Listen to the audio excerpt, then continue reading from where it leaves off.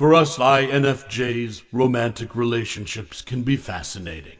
Our criteria, they're buzzed. Our sense of self, it's frequently low. Our capacity for affection, every minute there are more of them available.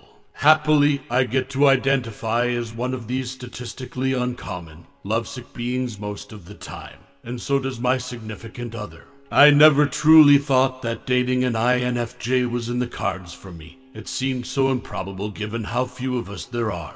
But here I am, in love with a man who knows me too well, and even while I love him for much more than his four-letter code, I'll confess that sharing those qualities makes for a particularly wonderful relationship in many ways. Benefits of INFJ-INFJ relationships. 1. We freely exchange aspirations and concepts for the future. Every relationship involving an INFJ is considerably more likely to analyze prospective outcomes and roadblocks than relationships involving practically any other personality type. It could initially seem as though developing one's introverted intuition twice would lead to more issues than they would solve.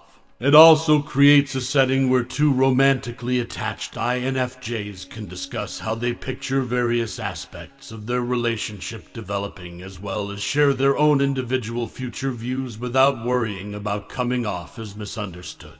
For a couple of the INFJ type, entering a serious relationship usually entails daydreaming about the beautiful things a healthy partnership could result in and using the future as a source of guidance or inspiration to get through challenging times. 2. We deeply value and want to participate in each other's hobbies and interests. Prior to our volunteer service trip, my partner and I had never even met. Yet it was there that we developed a special kind of kinship around a cause that is very dear to both of our hearts. But one of the few pastimes that the two of us share is volunteering.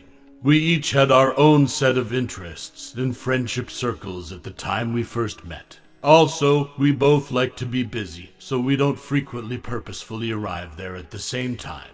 But because of our personality type, we have a strong desire to engage in the interests and responsibilities that define each other as unique persons. We are also quite good at coming up with creative ways to make the other person feel as involved in those activities as possible. 3. We regularly have deep, meaningful conversations as a pair. Being intuitive by nature, my partner and I are put off by little talk and lean toward topics with more depth that encourage original thought. Despite this, it can be challenging to initiate conversations of this nature with just anyone, let alone those closest to us. I can always count on my INFJ partner to provide an environment where my penchant for theoretical debates and abstract concepts will be not only acknowledged but also nourished by his inventive, intellectual point of view. I really look forward to interacting with him in this way at the end of a long day at work in a mostly extroverted setting. His INFJ intellect is my INFJ medicine. 4. Our strong propensity to take care of one another's needs fosters a constructive balance of giving and receiving. My INFJ partner and I are good at recognizing others' emotional needs because of our auxiliary function of extroverted feeling. INFJs frequently recount stories of unsatisfying, one-sided relationships that were mostly brought on by their desire to listen and reluctance to share. I have a high sense of empathy for the ability to put others' needs above one's own much of the time. But I've come to realize that a lot of that comes from within, rather than from how people actually treat us. I am well aware that generous and sincere loving traits are not exclusive to Phi types. More has been given up and supplied for me in my life by my ISTJ mother than I could ever repay her. That said, my tendencies to appear like a pushover and overuse the word yes have only increased my appreciation for my INFJ significant other, who, without hesitation, tries to meet my needs just as frequently as I do his. 5. We are not critical of one another's old souls or hopeless romantic tendencies. INFJs don't often run into other people who can relate to them. Very few share my passion for knowledge and need for connection.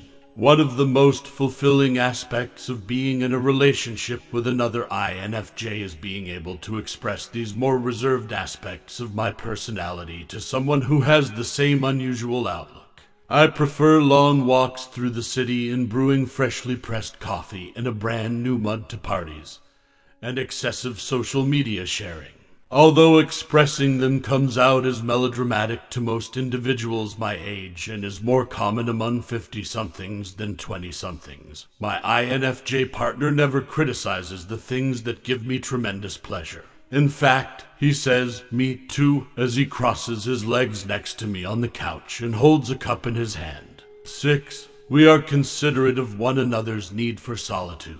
Although my husband and I genuinely care for each other and enjoy being together, we are both introverts who, by nature, prefer calm settings where we can spend time alone and concentrate on our respective goals. As extroverted introverts, INFJs tend to spend their non-alone time around people of a variety of personality types, some of whom perceive them as very outgoing and energetic, thanks to their phi auxiliary function once more.